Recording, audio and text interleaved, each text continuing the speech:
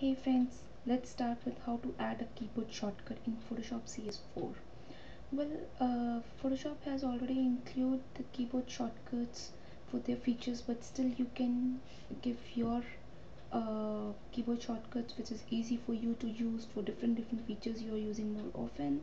So let's start to how to add a keyboard shortcut. Open your Photoshop, click on edit, then click on keyboard shortcuts. Okay, so this is the window. The keyboard shortcuts, click on this tab which is already selected by default. So like here you have a different options, so you can go to file, you can change, or you can go for your own option here, or you can go for different selections. Okay, let's start with filter. I have, okay, um, I have given this thing myself, so I can actually change it also. Let me say, and one more thing, like always use, there should be one control, or in Windows or in Mac there should be one command option. Then only you can actually continue with your another key. For an example, like I have to choose control, that is mandatory in Windows, and in Mac you have command key which is mandatory with other shortcut keys. So like let me give this, as many of the keys are already there, so it's difficult for you to actually select one. So let me start with control alt E, it's already there. Okay, control alt T, it's already there.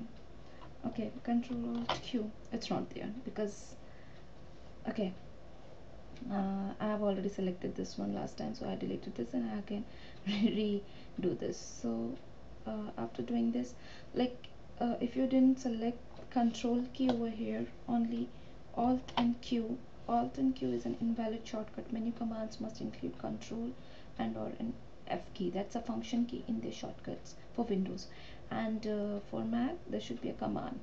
Okay, so I have to include control alt and Q. Okay, so now accept it. So this is done, and say okay. Now hit control alt and Q. So you have now a watercolor window. Okay, so now you can, that's just a tip, that you can access the keyboard shortcuts and menu dialog box by using the keyboard shortcut. uh, for Windows it's control plus shift plus, sorry, plus alt plus K, and for Mac it's command plus shift plus option plus K. So these are the keys, shortcut keys, which you can use to open the keyboard shortcuts in menu dialog box. Okay, thank you guys for this. um, let's see in another tutorial. Take care.